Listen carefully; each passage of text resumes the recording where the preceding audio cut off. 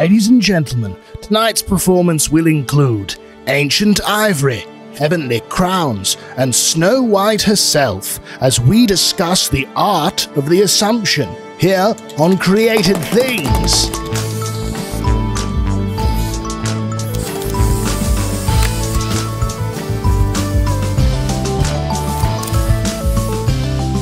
Hi-ho and welcome to Created Things, a podcast of Catholic creatives and the only arts podcast where we regularly make an ass out of you and me. I am artist and psychotherapist Jacob Flores Popchek. With me, as always, is my good and excellent friend, my sensei, my brother in Christ, medievalist and Catholic priest, Father Gabriel Toretta. How are you doing, good sir? Hey, girl, hey. Doing good. Feeling sassy? Feeling sassy. I'm feeling sassy. I woke up this morning and the neighborhood where I live in is primarily Mexican. And there is this thing, at least in my neighborhood, that I'd never heard of before, which is like when you wake up and you say to yourself, I went to bed at 2 a.m. and am wrecked. I need something that will get me ready to seize the day. Mm-hmm. And you say do I go out and I get huevos rancheros or something? You think no, I do not do that. No, that is like a grade school move. If you live in an entirely Mexican neighborhood, what you do is you go down to the Carnitas restaurant that is only open from 5 a.m. to 3 a.m. to 3 p.m. Excuse me. It's an out of time. Yeah, it's weird. It's a weird situation. Merlin's Carnitas restaurant. They experience time in a backwards motion. Yeah, exactly. It's totally cool. Style. So you just so you go there at 8 a.m. and there's no menu. You just say carnitas for however many people you are, and they bring you a pound of carnitas and tortillas and fixings and whole pickled jalapenos. And you just eat a pound of meat at 8 a.m. But there's a cup of coffee, so you know it's breakfast. Right, yeah. That's what makes it breakfast. And at the end of the affair, you are ready to seize the day and go back to bed for the next 24 hours. And I did this today, and it just it was amazing. I have no regrets. This was the perfect way to spend my morning. The perfect way to spend my life, in fact, is Carnitas breakfast. So yeah. That sounds like the life. That sounds like such a mood, as the kids say these days. Yeah, it is. It's incredible. And partly I think this is because I'm racist against white people breakfast because Western Europe, it's just dessert. It's 1,000 pounds of dessert. It's so gross. Western European and then American farm breakfast. I just can't eat. Because gentle listener, I have the disability of being unable to eat eggs and nuts. And it just turns out that what is breakfast if you're from a Western European or American, basically American culture, it's a bunch of things with eggs. Things with eggs in nuts. Them. You take things that don't have eggs, bread, and then you dip them in eggs, and then you deep fry them in eggs, and then you serve them with a side of eggs, and you call that French toast with eggs. Which is bizarre. It is bizarre. We could do a whole episode on what was the conspiracy that made eggs the breakfast thing, because there's nothing inherent about eggs that says they should be the breakfast thing, and that has to have been a marketing scheme at some point, like the Got Milk campaign or any of those other things. I blame the milk military industrial complex that has been persecuting me since I was in my mother's womb. Wow, yeah. That sounds like a whole episode in and of itself. Yeah, it's definitely how the milk industrial complex, the milk military. You said military industrial complex, and I said milk, but of course I meant eggs because milk is fine, but eggs are evil. So the eggs military industrial complex. It's an egg military industrial complex. Yes. Okay. And this is because it's military. I'm assuming this means that they threw eggs at you. People have thrown eggs at me before, and hoodlums on the street, in the bad streets of Spokane, Washington. Youths throwing eggs from moving cars, possibly because they are on substances. And I remember thinking to myself, you don't realize that is actually a much more serious thing for me than it is for a normal person. It's like the I forget what anime it's from, but the anime meme where he's holding up the butterfly and he says, "Is this?" It's like, "Is this being hate crimed? Is that what this is?" Oh no. That sounds like my life. Yeah, that's right. Yeah. Well, I don't know how to transition out of throwing eggs at you in a form of low-key hate crime into the topic of today, but I'm excited enough about the topic today that I'm not going to stretch myself to transition too much. Because today we're talking about the Assumption, this Catholic motif of the Assumption as it's depicted in art. And I like this topic because it is, my favorite thing that we do on this podcast, which is just being really, really, really, really, really inside baseball and inclusive, but sort of, exclusive, and then, but sort of inviting people to become part of that, inner club, because there's just so many layers. Not only are we talking about the Assumption, which nobody really knows what the hell that is, but then on top of that, we're talking about art about the Assumption. So there's layers of exclusivity to this, that I really enjoy. I enjoy being inside baseball that way. I'm curious, though, this was a topic that you actually had suggested, and I'm wondering what about this was specifically attractive to you and something that excited you as a potential subject for an episode. Well, part of it is that the day of the Assumption, you might say, who or what is being assumed, since, this is... I remember a very funny story about I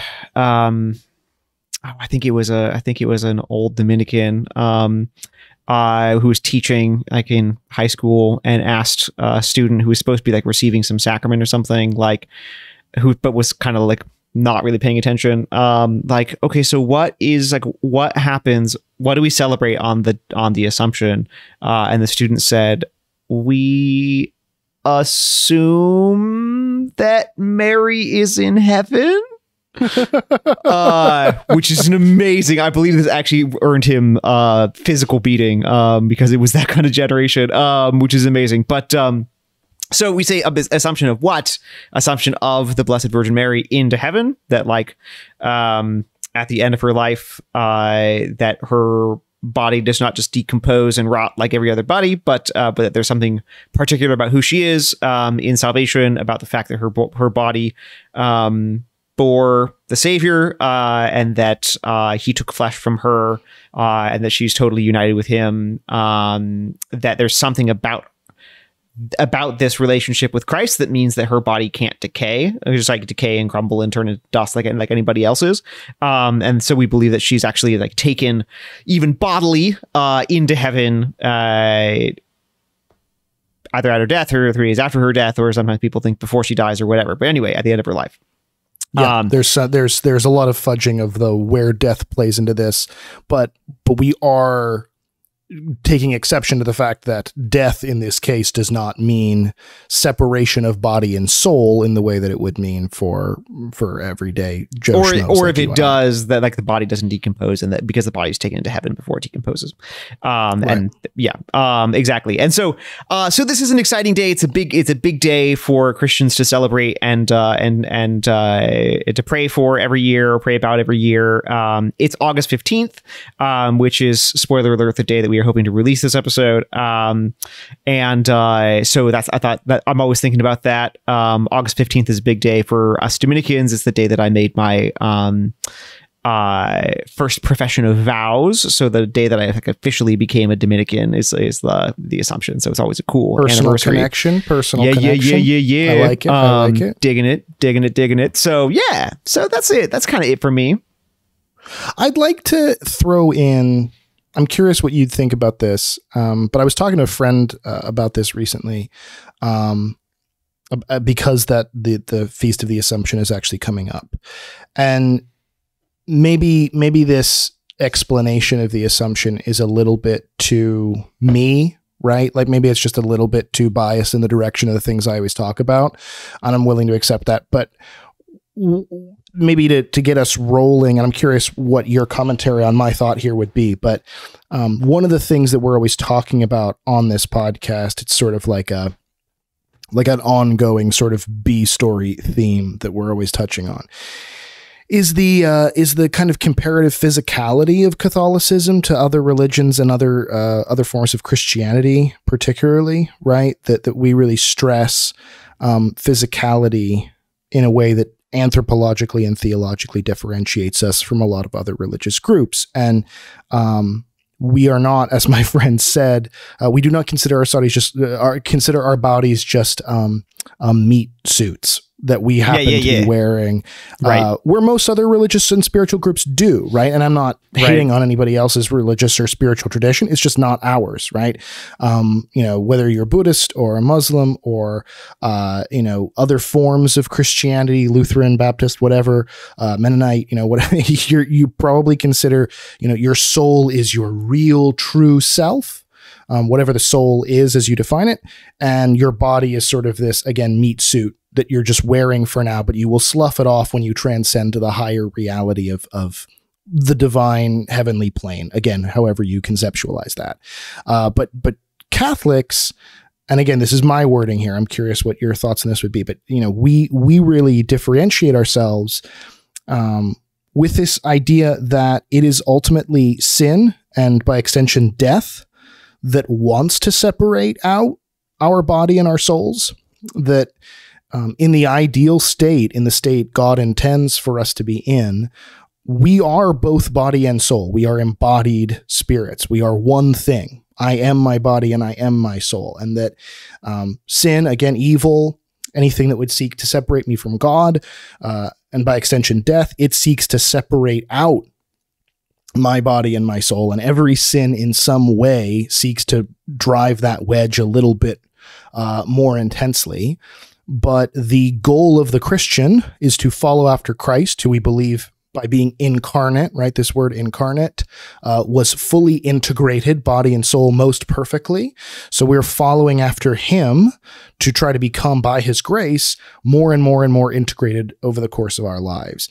And we look to Mary, the Virgin Mary, the Mother of God, the Mother of Jesus, as kind of the proto-example of what it means to follow Christ most perfectly. She has the most perfect earthly relationship with him. And therefore, it makes sense that she also is therefore the most integrated that we can imagine a person being, free from sin and fully integrated body and soul. And so death cannot separate her the same way that it seeks to separate us. And I think that that's sort of how I understand the assumption, as an artist, as someone who really stresses physicality, as someone who's really proud of that element of Catholicism. That's why it makes sense to me. It seems like a natural, logical conclusion, this idea of Mary sort of beaming up to heaven alien style, right? Because it's like, oh yeah, well, sure, if sin is the thing that separates my body and soul, and I'm meant to be perfectly integrated, and Mary was sinless and therefore perfectly integrated, of course she wouldn't go and like disintegrate. I don't know. That logic makes sense to me. That's how it jives with me. But what do you think about that idea? Am I missing something there? Are there nuances that you think need to be added? No, I mean, I think that's an interesting way of thinking about it in the like this gift of integration, and that like ultimately like one of the final and worst consequence of sin, well, except for damnation, is that everyone endures the separation of the soul from the body, from like the point of death until the end of time, when we believe that we get our bodies back. And then like that's just a reality of sin that we all bear. And even if somebody's blessed in heaven, all these things, they don't have their bodies yet until the end of time. And that, I'd say that's one nuance I would say, is that is broadly held in the Christian tradition. So there are Christians who don't hold to the actual resurrection of the flesh at the end of time, but most do. So like the notion in the end that like in the end of all things that we will have our bodies back, that we will be reintegrated as body and soul is a sort of fundamental Christian belief. But there is this essential reality that like Mary is the one who doesn't have to wait to the end of time, that she receives this, like she just continues the reality that is hers, which is this, as you say, as a way of putting it, this kind of perpetual integration that never suffers any artificial rupture. I was tricked when I was in college into doing a very ill-fated mission trip to Nicaragua, and that's a whole separate story. But while there, one of the highlights was I was teaching this group of kids who we had been forewarned and assured were these super like devout Catholic kids, all of whom were like seniors in high school, and some of whom were going in a seminary, and it was going to be so great. And they all show up and they're 10 to 16, which is just the widest margin that you never want to teach. Almost none of them speak any English, and they are all avowed atheists, all of them. Oh my gosh. Okay. That's exciting. Very, very different. So I'm like scrambling and rewriting talks and rewriting stuff. And I remember teaching this group of boys about this idea of the resurrection of the body, the idea at the end of all things that integration comes to bear, and we are reintegrated body and soul with a perfected body, perfected soul, and everything's hunky-dory, right? And there was this little kid, and I don't think this accent is racist. I'm going to do it. I was like, okay, what did you learn, Alejandro? And he was like, I learned that God loves me so much that he wants to give me heaven, and it's going to be so great, but then he wants to give me something even better than heaven after heaven. And I was like, yeah, that's basically it. That's solid. Okay. I'll take that. I'll take that. You know what? We'll stick with that. We'll stick with that. Yeah. That's, oh my gosh, that's amazing. Yeah, that's amazing. Really shout out to Alejandro. Yeah, okay. Shout out Alejandro. So like, but it is weird. I mean, this idea, like how this comes into like explicit formulation in Christian ideas, like, so it's the first time that we see clear, written down, like in the historical documents in a way that we can point to formulated Christian understanding of like this idea that Mary's like perpetual integration and her perpetual union, which is the fruit of her perpetual union with Christ, means that like her body is never like ripped away from her soul, and that it just goes with her to heaven. The first time that we see this like written down in a way that we can recognize is in the 4th century. There's this kind of strange text that's written in Greek, I believe, but it's known to us in this Latin name, the Transitus Mariae, so the departure of Mary, or the passing away of Mary. And it's written from the perspective of John the Evangelist, or John the beloved disciple. So already it's like way to call there in a second. Anyway, but it's written from the perspective of John about Mary's passing, and it's got this like it's this major text for like Christian tradition for understanding and receiving things. I kind of wanted to, one major way that this influences art, like visual depiction of art, is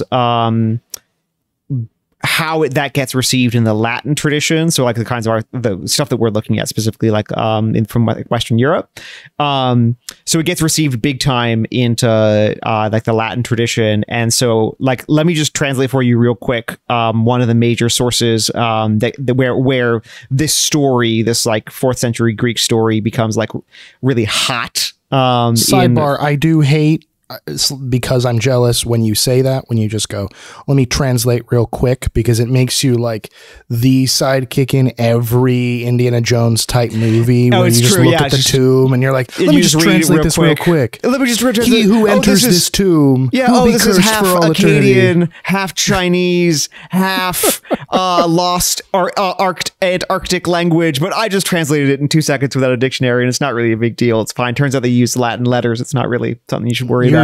You're the closest to that character trope that I know in real life, that drives me crazy when you say I do. Like, I live this. This is my dream. This is my jam. This is what I do. Yeah, this is what I do. I do find lost manuscripts. Do your thing. Translate. Okay, so this is from Gregory of Tours. Wrote this book of miracles. Anyway, he dies in 594, so it's written sometime before then, and it goes like this. So, at last, when the course of the Blessed Mary's life had come to its close, and she was called out of this world.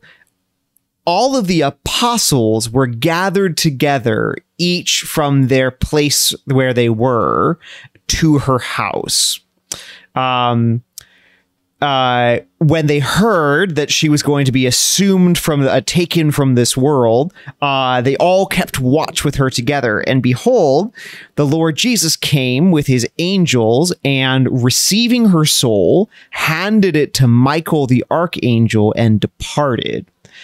At dawn, however, the apostles lifted up the bier with her body and placed it in a tomb and kept watch over it, awaiting the return of the Lord. And behold, the Lord again appeared to them to take the holy body and ordered it to be borne into the clouds in paradise. And now, having reassumed its soul, it enjoys it exults with all of the elect, and enjoys the good things of eternity that know no end. Okay, so that's it. So that's the version of the story. That's the whole thing. It's pretty short. That's why I thought it'd be just fun to read the whole thing. That's the version This is one version. It's one as opposed version. to the versions where she just immediately beams up, doesn't die at all. Other thing, there are like lots of different depictions of this. There are different depictions of this, yeah. So this is just one of them. It's his adaptation of this 4th century text, the Translatus Mariae.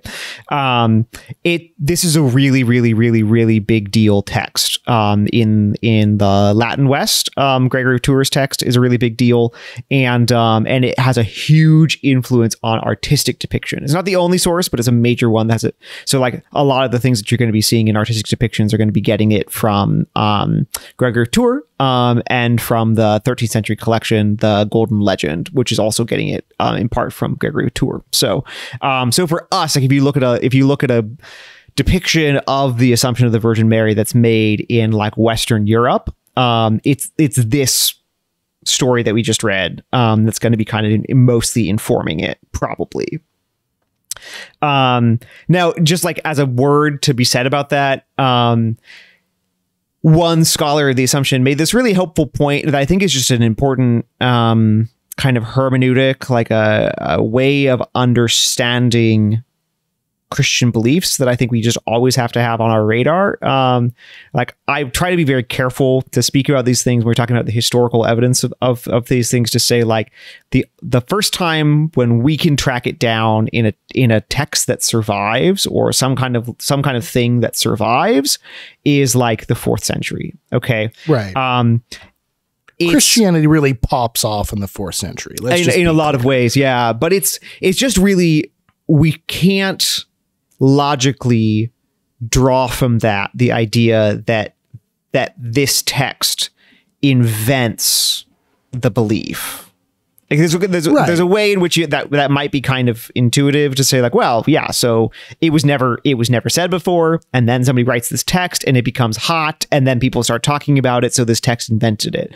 But unfortunately, like that's just, or maybe whatever it is, like that's just not good historical thinking, and we have to recognize that like we have no evidence of that. So there's one good scholar of the Assumption. This is the way he puts it. He says, the belief was never founded on this 4th century story. He says the story was founded on the belief and testifies to the fact of that belief. That's also a historical interpretation, So just strictly speaking as a historian, we can say with absolute certainty neither the one nor the other. Neither that this text is the source of the belief, nor that it is just a testament to a belief that was already pre-existing. Right. You have to have, and I always say this to people, and religious people get their panties in a twist about it, but I always say, like, to be a really devout Catholic, you have to actually accept a certain amount of healthy agnosticism, right? Because there's just some things you got to be comfortable not being totally sure of, just as a matter of historical record. But I will say that what you're saying is just anthropologically true. I mean, like, let's take it out of the religious context. No one in their right mind would ever look at like Grimm's fairy tales, for instance, and say that the first time these fairy tales are told is when Jacob and Wilhelm Grimm write them down in the 1800s, right? Yeah. They're going back in because they're seeing a cultural shift happening where they're worried these stories that have been passed down exclusively by oral tradition are going to get lost, and that's when they write them down. That's the same thing that you see happen with African-American folk tradition. That's the same thing you see with basically every major religious group. Shit only gets written down when people start saying, oh, there's enough of a cultural shift happening that we should probably start keeping a permanent record of stuff we've all just been kind of mutually aware of for a couple hundred years. Right. So this isn't, whenever anybody says, oh, it wasn't written until the 4th century, they're kind of missing how human groups tend to document things throughout history. I don't know. I think that that's a worthy thing to consider as well. Yeah, no, that's exactly right. So I think the way that it spreads and how widespread it is, in a very short period of time, historically speaking, it further testifies to that idea that in fact this is a literary monument to something that was more widely held, rather than a Genesis moment. And in fact, like, now speaking strictly from faith, in the 1950s, the Pope actually very rarely speaks in this definitive, like, with the protection of the Holy Spirit, if Jesus Christ is who we believe he is, this has to be true. Like, the Pope very rarely, it was supposedly like infallible, right? That's what we call it. Like, sometimes people think that, like, whatever, when the Pope talks about his breakfast, that's infallible, but like the Pope almost never, like, just literally a handful of times in all of history. And one of them was in the 1950s, where he proclaimed that this idea, that the Assumption is actually an essential part of Christian revelation, and that is necessary for belief as a Christian. And that's so that's the church taking almost 2,000 years to think really hard and reflect really hard about this question, and to say, like, does this story have a genesis point other than the gospel, or is it in fact just the part of the gospel? And after like 1900 years, the church was willing to say, like, actually, this is just the gospel. So this is just true. Gotta swallow it all, kit and caboodle, all at once. It's all one thing. Yeah, which is all neat. So, but I want to talk, this idea of integration, right? It's all fully integrated. It's Prego sauce. It's all in there, Yeah, totally. So I want to talk. Let's talk just a little bit. Let's switch to talking about some of the arts that come out of this, because it's just such an interesting feast, and I think that you can see right away. So one thing, just that liturgically this is present from very rapidly. So we have a clear evidence of this as a liturgical feast that people are celebrating, like at Mass and stuff, by the 6th century in the East. And by liturgical feast we mean essentially a holiday. Well, also like prayers that people will say at Mass. Sure, yeah. So, but also like a holiday. But yeah, and then Pope Sergius I, who's Pope from 689 to 701, he introduces it to Rome, and so it's a feast in Rome by about 700, and then it's a feast everywhere, So it's already on August 15th, so it's very old on that date.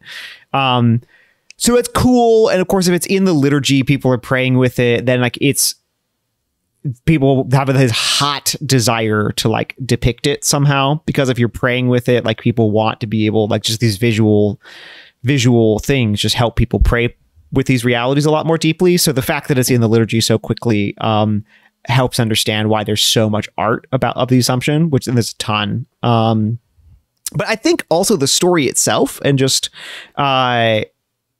is just very provocative, and you can see how it's really productive of like artistic, theological, devotional reflection. So, well, if I can throw in, please go ahead. No, you go ahead, please. Because this is why I was stressing the whole idea of integration so hard, right? I'm just going to speak very personally here. I've got some friends all over kind of the artistic community. Most are agnostic. Some are. But of the ones who are religious, some are Protestants, some are Mormons, some are, other non-Christian religions.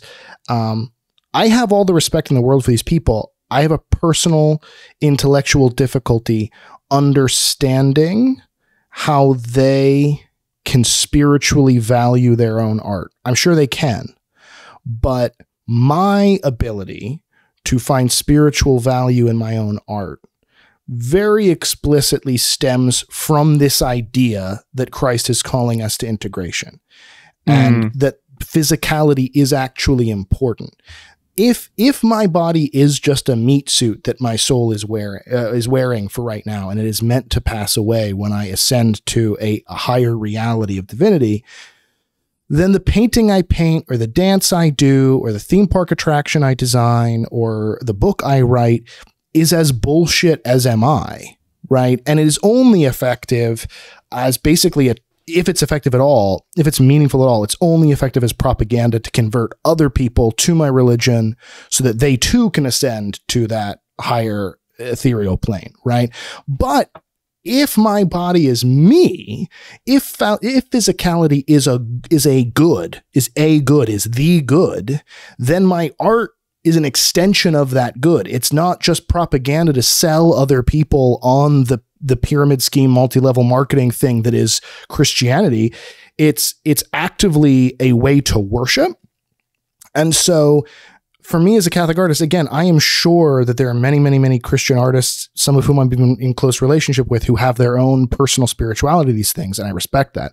But just in my own little biased way, I don't get how art means anything if this kind of physical integration idea, this central thesis of Catholicism, isn't the central thesis of what it means to exist. And from that angle, things like the Assumption, things like the Ascension, things like the Stigmata and relics, as we talked about in our relics episode, right? These uber physical things that Catholicism jives with, that other religious groups, other forms of Christianity get freaked out by, to me, those are the things that get me going. And those are the things that makes my creative brain tick, because they are the kind of most extreme and most explicit expressions of this radical sacred physicality that we're all about.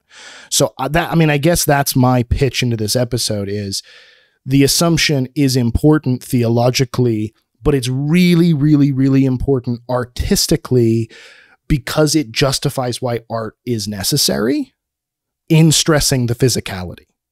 Does that make any sense? Yeah. Yeah. No, I agree. I agree completely. Like it's this definitive revelation. And this is why this is a part of the theological understanding of why in the 50s, the Pope declares that this is in fact just a part of the gospel and not a pious belief, just a pious belief that you can kind of take or leave. Because it's considered a revelation, like a part of the revelation of Jesus Christ is the revelation of the dignity of the human body and its elevation to being fully ordered to and integrated by the soul, by the human thing, the human person being totally integrated by the human thing, man. God, the exactly human thing, man. We need cigarettes for episodes like this. We really do. Wouldn't that we need be to just hot? be able to kick back. The human thing, man.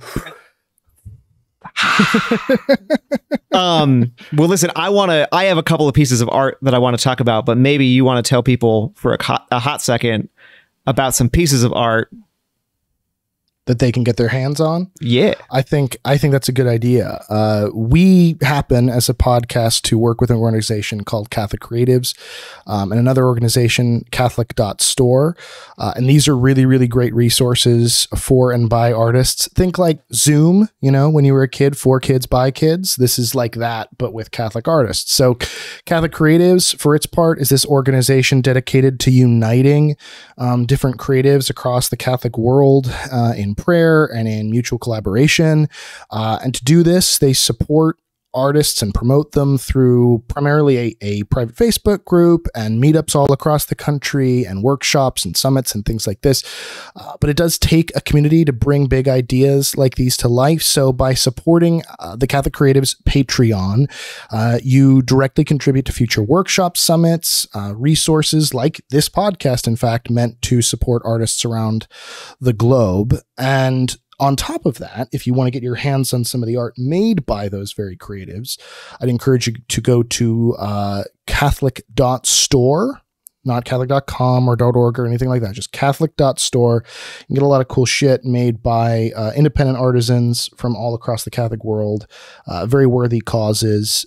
I'd strongly encourage you to join up, be a part of the community, support as much as you can. We're all creatives at the end of the day, and we create better when we are united, when we are, again, using this word, integrated together. So visit catholiccreatives.org/support to check out that Patreon, and catholic.store to check out those products today. But go ahead. Yeah, man. Cause I'm really, you do this great thing as a priest where you will kind of teach a concept through different artworks that often artworks that would surprise people, right? Some very weird artworks, sometimes some very traditional artworks, and by juxtaposing them, this was one of the things that initially, attracted me to you as a friend and as kind of a spiritual guide. So I'm very excited to have you unpack some of the artworks that you think are inspired by this idea of integration and assumption and all these kinds of things. What do you have for us to start off with? Right. So first, there's this great ivory plaque from about 1000 that from the year 1000 that just depicts what's called the Dormition of the Virgin. That means it's a image type that's very standard in the kind of Greek speaking and Eastern parts of the church from very early on. This image becomes very standardized, and so this image, this particular one that I'm thinking of, that's from 1000, is actually a Western image, but it's anyway has the type. And what it is that you have Mary lying on a bed in the lower center of the image. All around her are all the apostles, and then Christ is kind of standing behind the bed, and he is holding in his arms Mary's soul, and it's wrapped to look like a body in bands, right? And in this particular one, you can see it's very directly engaging with some of the textual sources, because in the upper right hand corner, then there's an angel, which we know from the text is going to be Michael, carrying that same soul, so carrying Mary's soul. So it's three stages of the same reality: Mary dying, Christ taking her soul, and then Christ handing Mary's soul to Michael, and then presumably they all go to heaven. But that's where it ends. This is a classic type, again, like you go into any kind of Byzantine church, and then even a lot of Western churches, this is what you're going to see. This is going to be the depiction of the Dormition. There's a lot that is cool about it, like artistically and conceptually, that's really grabbing. One is that in Byzantine churches, from like about the 9th century onwards, there becomes a fairly standardized set of like images of the life of Christ that will be in the kind of second tier around the church, like higher than you reach, but you can see them easily.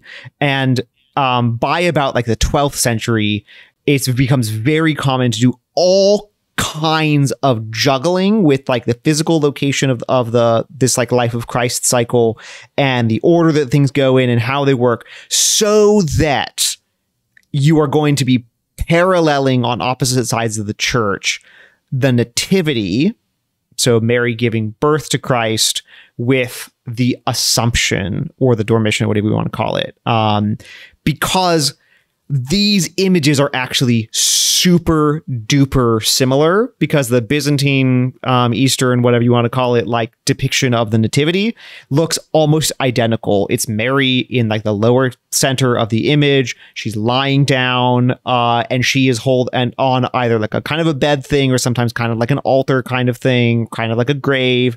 And she Jesus is holding, is going to be wrapped in those burial cloths that are also swaddling clothes for a baby. Exactly. And then like there'll be people around, angels. So it's a super similar image. And by the 12th century, in a lot of the Byzantine world, they get these even further modifications where like Mary's soul begins to be depicted as like a baby, like seated on Christ's arm, and he's turned towards her using Mary's own posture of like the caring mother from many of these kind of like virgin and child images. So like there's this perfect inversion that's presented artistically and then spatially and physically. So like one side of the church has the nativity physically facing the other, or like if they're in pendentives or something, they'll be like next to each other over a gap, right? So that but the parallelism is hugely important. That like it's the individual images express what they express. They tell the story of the reality, and then together they convey the theological oomph of the story, which is that like this isn't just that like God loved Mary the best, and so he gave her some cool superpower that he didn't give to anybody else, which is that she like her, you know, whatever, like her body didn't know corruption. It's that like this drama of like Christ taking flesh from the Virgin Mary is that she is so fully integrated in her person and so fully united to Christ that she can know no separation from him, and that as she brings him out of her womb, so he brings her out of the womb of death into heaven with no corruption. You know, that it's like one movement. I have a friend who's a nurse who works primarily, I forget the title of the discipline. She primarily works with the dying. What's that called again? Is that palliative care? Palliative care. Sure. Palliative care. That's what it is. Thanks. So she primarily works with those people, but they were recently short-staffed in the hospital, and she had to go work the birth unit. Whoa, that's different. Was talking about how it wasn't actually different at all. Cool. That what she was doing to help these women bring a baby into the world, and the things she was saying to them and the care she was providing to them as they brought a baby into the world is exactly what she's doing to help someone be birthed out of the world into heaven. And that this is really the visual parallel that's being drawn with these things, is Mary is bringing Jesus into the world and he is birthing her out of it. Yeah, and that these awesome. images only kind of make sense in regards to each other, because they're telling a macro story about what it means to be born into the next life and born into this one, and the relationship between those two things.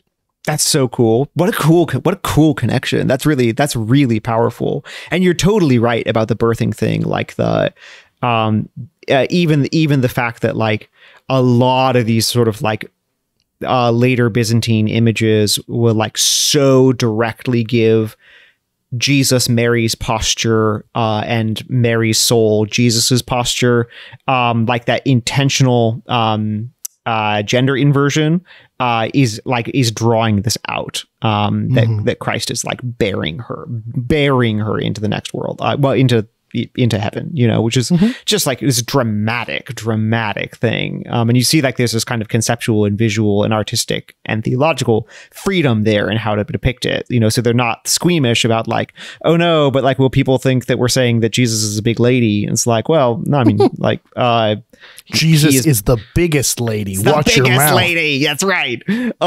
So that freedom, I think, is really beautiful, like informed by this like theological freedom, you know, this like richness of the heart. Is there some, on an artistic level, is there any significance, do you know, to the fact that this is being depicted on ivory? Is it just because that's a sacred, or not a sacred, but like a precious element, a rare and sought after element? Or is there something about the imagery that's being used that pairs with that medium somehow? No, I don't think so in particular, to be honest. I mean, there are definitely images where the physicality of ivory is radically critical to the drama of the image as an art form, as a narrative art or theological art or whatever it might be. Yeah, at that's the time. Sort of why I'm asking. This particular one, I wouldn't say particularly. Okay, I would not particularly, but. All right, so let me propose another one though. Please, yeah. That's really rich, and this is actually from Raphael. If you've ever heard of him, he's a Ninja Turtle. It's really amazing that he was able to paint what he was, considering the fact that he was in fact a turtle. Yeah, since he spent so much time fighting crime and eating pizza. But so in like 1502, 1503, he paints this altarpiece that's known to us as the altarpiece, ODDI, and it's so dramatic as another vision of this that you can see that, again, Raphael is responding to a different artistic and theological movement in that story that we heard at the beginning. And this has Christ coming back with all the apostles waiting around the tomb and now taking Mary's body into heaven. And it's super dramatic because you have the whole scene is divided dramatically physically into halves, top, bottom half. So the bottom half has the tomb, this big stone, like intense sarcophagus-y tomb, set with this amazing visual perspective to be kind of like 3/4 angle, so you see diagonally into the whole thing with the apostles around it, and the tomb is empty and is full, except that it is full of flowers that are springing from it, which is glorious. So there's a lot in this about the way that the church has for a long time read Mary with the Song of Songs, which is all the time talking about the comparing the beloved, the spouse of Christ, to flowers, all kinds of flowers. And so there's something about this already. So there's no body in it anymore, but it's full of flowers. So where there should be death, there's only life, which is fascinating, and life of a pure and a beautiful kind. And then the top half of the image is now Mary, very corporeal, no like little mystical soul wrapped in swaddling bands, very bodily. And Christ is crowning her. There's angels and stuff like this. And it's just, and it's Raphael and kind of like peak Raphael, you know? And so it's, so Christ is this tender, they're kind of like the same age, and Christ everything's a little bit fuzzy with lighting, because that's the shit that he loved to do. Yeah. It's this rich lighting, and like, it's just, so there's so much life in the image, you know, and it's, it has this huge dynamism to it. I mean, you can tell, okay, this is Raphael. It's the 16th century now. It's a very different sense of how art can think about theological realities. But one thing that I love about it is that now it invests, like, I think it kind of unveils a lot of the drama of this scene. Like, you can think like a lot of the ways we can talk about the Assumption is just kind of these negations, like, well, Mary's body like doesn't corrupt, you know, that it doesn't rot in the ground, that like it doesn't separate from her soul. Now in these versions of the story, it does for like a brief period of time, paralleling Christ's, right? It's 3 days, so parallels, so that she's more closely united with Christ is the idea in the end. There are other versions where there are other ways of thinking about the story. So what I love about this image is it has this rich physicality to it, and it gives you a totally different way of thinking about the theological potential of the scene. So here, okay, again, now we're working with the same version of the story where like Mary's body does separate from her soul for just these 3 days that then like mirror Christ's 3 days, right, in the tomb. So that's the idea, is try this absolutely perfect parallelism with Christ's life. There are other versions of telling the story and thinking about the story where Mary never dies at all, and her soul's literally never separated from her body.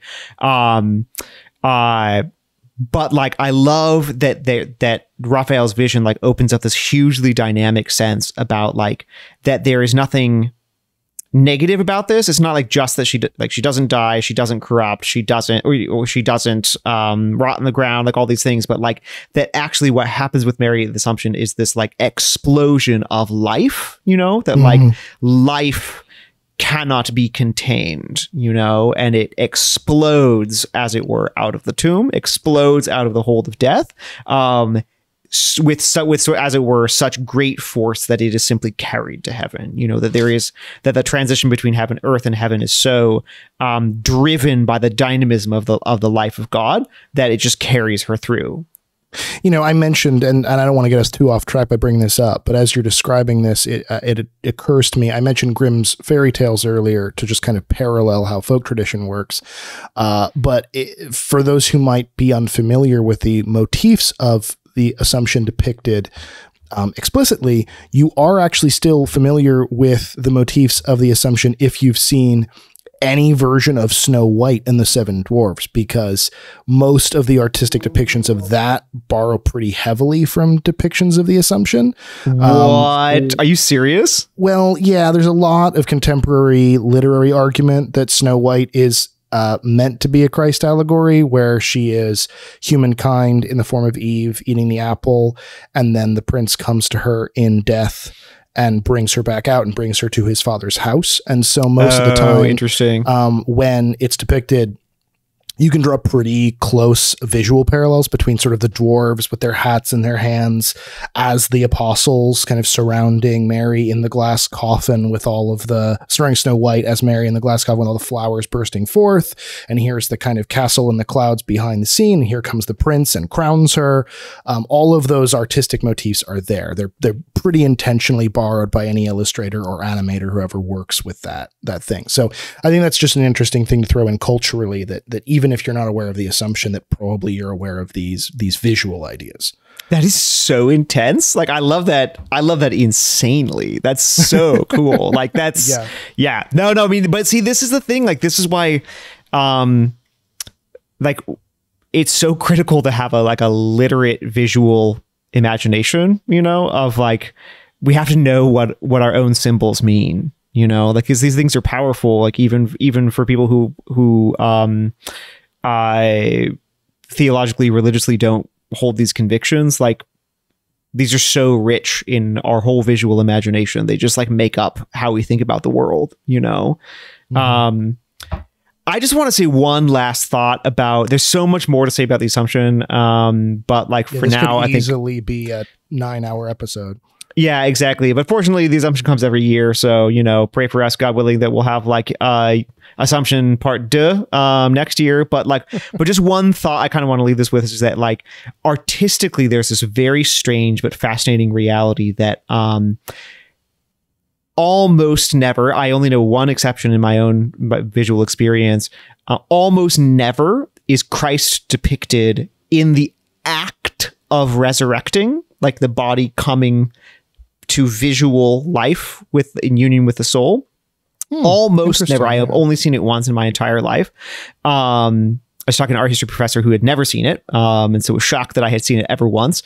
It is, however, relatively common to see the Virgin Mary in the physical act of coming from the dead.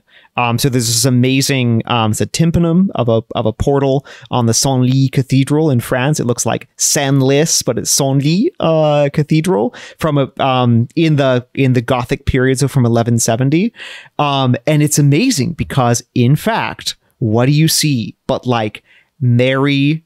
The main image is Mary being crowned, but down below you see this body being pulled awake basically by angels. And it's this fascinating idea that like the resurrection of Christ is so fundamentally divine and mysterious that like artists, except for like the almost vanishingly rare exception, will not touch it. They just want it to be shrouded in God's own mystery and God's own light.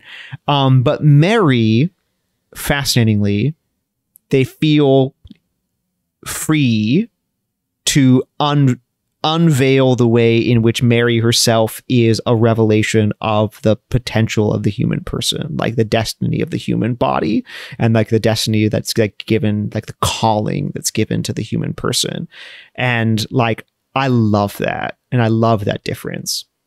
Well, and isn't that ultimately one of the many points of the role that Mary serves in our lives, is being this point of accessibility to her Son and to the Father? Because only, you know, Jesus, as I've often said, Jesus could show us how to live in every way through every situation. The only thing he couldn't show us is how to be in perfect relationship with him. Because how do you show how to be in perfect relationship with yourself? And that's why we need Mary. And she's our entry point for kind of knowing how the heck to do all of this, how to be close with him this way. And so, of course, artists would feel more comfortable using her as an access point to this mystical reality.